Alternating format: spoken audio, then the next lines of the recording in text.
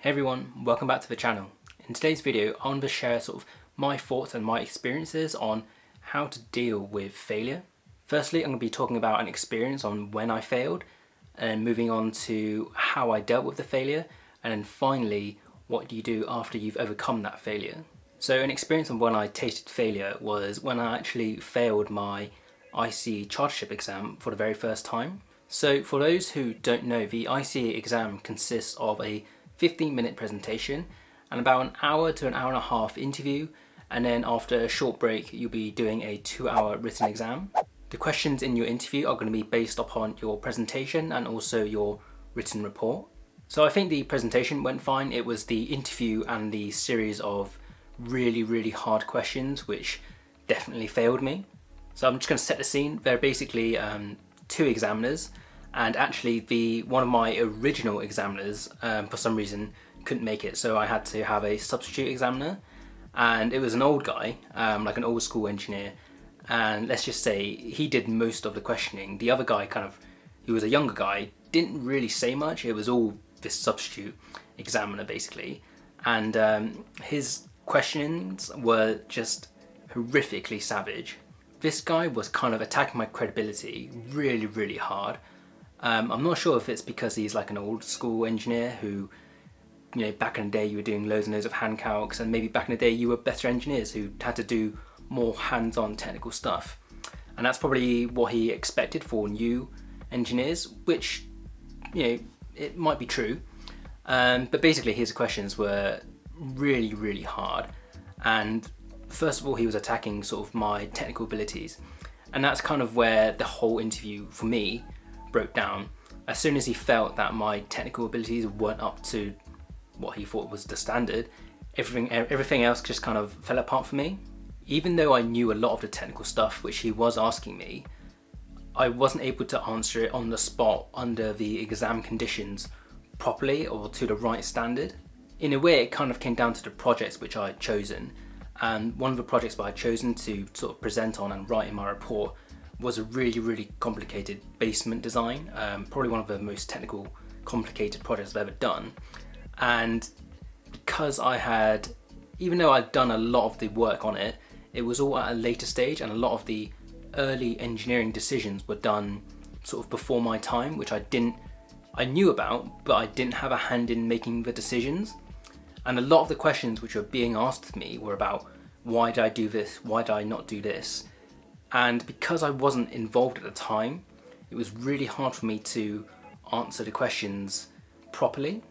And this is why in my ICE like guidance videos I say to pick projects where you've definitely had a hand in making the decisions in the early stages of the project. If you haven't seen those videos and you're going to be taking your ICE chartership, go check them out. So to cut a long story short, basically after the interview, I pretty much knew that I had failed. And I remember leaving the sort of interview room and walking back into the lobby or the foyer of this hotel, which is where the exams were being held. And I remember just sort of sitting down in one of the sofas or the chairs in the corner and just thinking, wow, like I've just been absolutely brutalized. Should I even bother waiting like an hour before I sit the written essay exam? I remember feeling so down and dejected that I really wasn't worthy of being chartered and this and that. And you know, after like mulling it over, I did decide to sit the written part of the exam, even though I pretty much knew I'd failed the interview, and then there was no hope of really coming back from that. I just decided to sit the exam just for the experience anyway, and I'm glad I did. But the main focus of this video is that feeling of dejection and failure and sort of how you overcome that, and that's what I'm going to be moving on to next. So I really didn't tell anyone how I performed on the interview or the exam, which was probably my biggest mistake, is just not sharing and not letting it go from myself and just kind of keeping it inside myself and not sharing it with anyone. By letting this bad stuff, all the negativity or failure dwell inside of you is really not good. And I think you should definitely share it with family, friends, close colleagues, your managers. Just share it and just let them know, and they'll try and help you, that's for sure. Basically just don't bottle it up inside of you. I mention this because I didn't tell my supervising engineer you know, how it went and how I basically thought, you know, that I'd failed, which is crazy because he'd been through the whole process of the chartership with me, and really he should have been almost the first person in which I had told how it went. And he was nice enough to not like ask me, and he probably would have assumed that I would have approached him anyway to tell him how it went. And it wasn't until maybe a couple of months after I actually sat the exam, when I basically should have received my results, that he kind of, in a way, brought me aside and just kind of asked how it went. And then I kind of told him that, yeah, I didn't pass, etc. And kind of just told him how it went, and kind of had a little brief chat about the feedback which I'd got, which wasn't very good. But yeah, that's basically how he found out. But I really wish I had spoken to him earlier, because amidst that conversation with him, he actually told me that he had failed the ICE exam the first time as well. And I was really, really shocked, because he is a really, really, like, almost an amazing engineer, and he's chartered with the ICE and the ISTRUCT. And I knew of the story of him taking the ISTRUCT exam, and he only took the red pocketbook, because I just hear stories of people taking these loads and loads of like books and material, like Lever Arch folders of stuff which they've like compiled to help them in the ISTRUCT exam, which is a really, really hard exam. But he, I'd say famously, only took in the red book because that's all he needed, because he was confident in his ability, and he was only using the red book as like a little bit of reference. So when he told me that he'd failed the IC the first time round, I was like, what? That's crazy, but you're such a good engineer. How could you possibly have failed? And that really, really reassured me that some people just fail the first time round. It really isn't that big a deal. And maybe you'll fail the second time, it's still not a big deal. Great engineers and great people will fail at stuff before succeeding, and that's absolutely fine.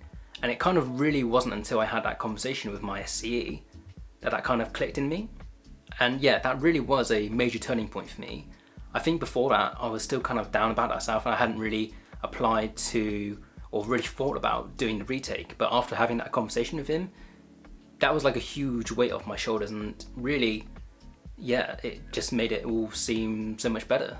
And that really got me thinking about how successful people, not just engineering, have failed in the past but have become really, really successful. People like Michael Schumacher, you know, possibly one of the best F1 drivers ever, failed his driving test the first time round. People like Steve Jobs, who, you know, founded Apple, got booted off the company, and then he came back and really, really succeeded. So it's really no shame in failing. In fact, a lot of people fail to succeed.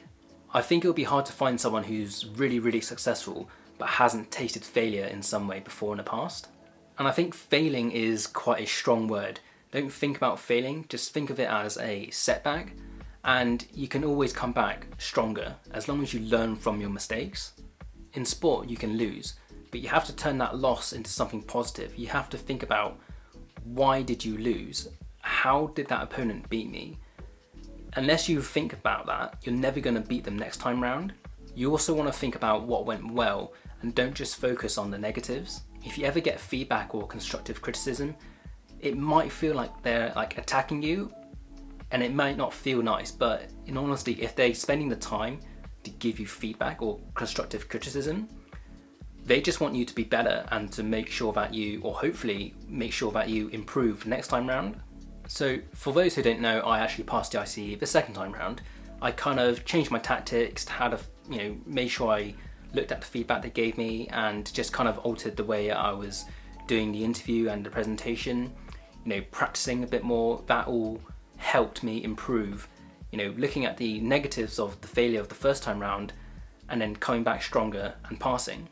After doing that second interview, I knew that I had passed, you know, straight away. I just couldn't imagine of them failing me on anything unless they were being extremely harsh or really, really picky. You know, I was so confident that I had done it, and I was so confident in the sort of essay part as well. Like, I barely practiced, and for some reason they don't actually give you feedback for completing it or passing. They only give you feedback if you failed, but I really wish that they would provide feedback if you had passed it as well.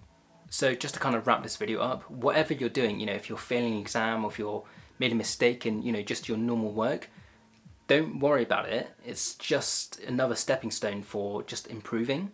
You just have to make sure that you make the most of those kind of failures or those mistakes. Make sure that you learn from them, because if you do repeat the same mistakes, it's going to come back and bite you. You have to make sure that you reflect on the positives as well as the negatives, because what you do well can be repeated, and what you do badly, you need to make sure that you don't repeat those same mistakes for your next project or whatever you're doing next. Anyways, if you found this video helpful, please remember to like and subscribe, and I'll catch you on the next video. Cheers.